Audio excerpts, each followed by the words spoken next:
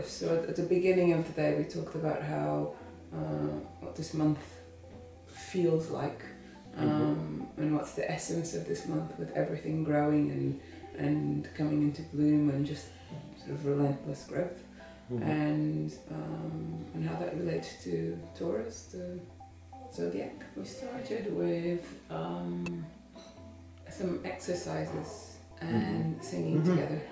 That's right. So we did some opening exercises.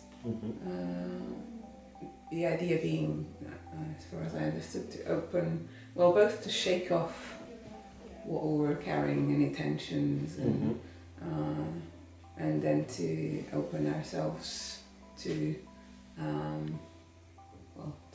to what was going on that day. We did a leaf sequence, I think.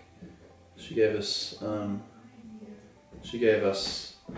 leaves in an envelope that had been that were out of order, and asked us to put them back together in the order in terms of where they'd grown, and which was the oldest leaf, or the first to grow, and which was like the most recent.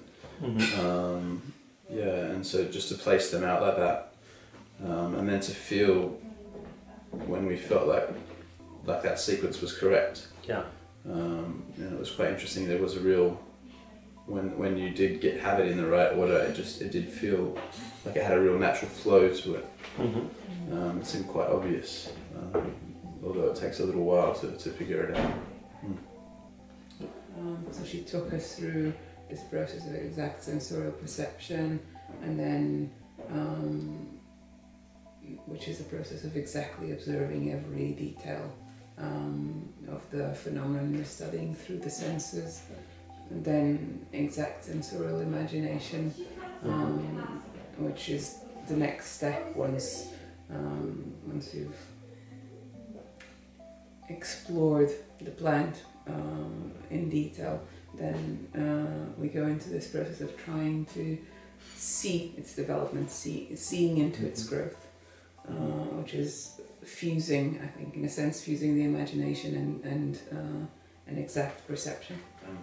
We read a little bit of Nature's Open Secret by Rudolf Steiner, which is about Goethe and his work. It's very dense, and so that's why reading it together was quite an interesting approach, because it really allowed us to go very slowly and to discuss each sort of paragraph almost, and that because it requires that. It's easy to read on and just get lost in it, but yeah, it was nice to take that slow approach and really sit with the text. So Margaret asked us, each of us to tell what our quest is that we are on. So what our question is. So we had a conversation about what brought us here, I suppose. What brought us to do the masters that we're doing right now, and then to do this course. That theme that we're doing these dissertations, and we both came to get more grounding. So we discussed our dissertations in quite a bit of detail, and Margaret gave us some suggestions in that area, and just continued to really focus in on Goethean, the practice of Goethean science, and particularly where we had questions, I guess.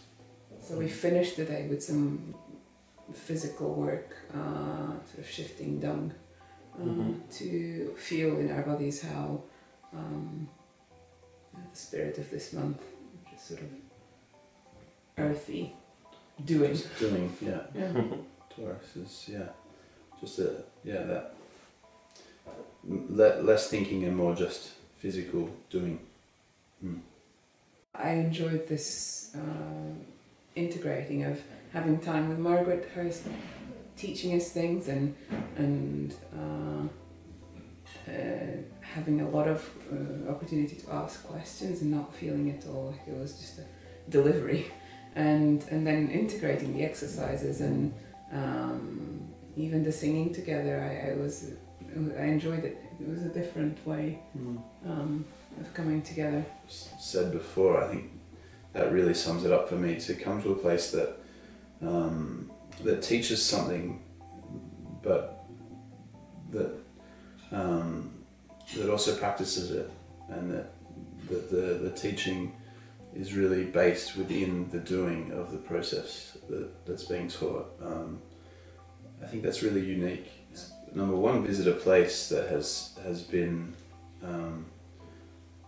intentionally built with that philosophy in mind.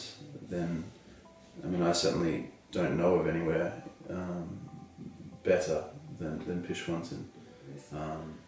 Soaking up everything. It was an amazing mood, wasn't it? I remember both of us were very excited before we found Margaret, and we were just looking around this magical place. It was amazing. Yeah.